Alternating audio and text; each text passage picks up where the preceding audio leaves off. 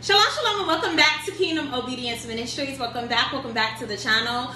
Great evening, family. I hope you had an amazing day, and I came by to drop this prophetic word off to someone out there. Beloved, the greatness on your life, God is getting ready to upgrade it in this new season. God is dropping the magnifying glass on your life, so those that need to see you will see you now. To those that need to hear about you, beloved, they will hear about you now, because you have been around some folks who have made you look small. You felt small. They wanted you to feel small, but God is saying that has been blocked. I am pulling out the magnifying glass, and they will see you in this season. They will see what I have placed on your life. Beloved, there is nothing little about the anointing that God has invested on the inside of you. Beloved, that rejection was for your protection, because where God is taking you, they can't go anyway. Just like he protected Joseph until it was his time to be revealed.